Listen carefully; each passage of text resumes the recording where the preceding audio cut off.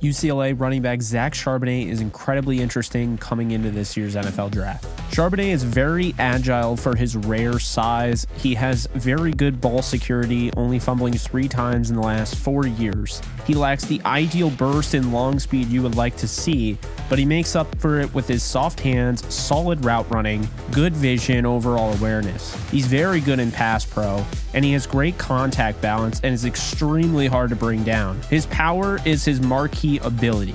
He has a unique blend of everything though, except for the speed and burst aspect of his game. He does dance too much in the backfield and will need to work on running with better pad level. The speed and backfield hesitation are the only true things that scare me away from this prospect, and I think Charbonnet can be a starting caliber NFL running back at the next level.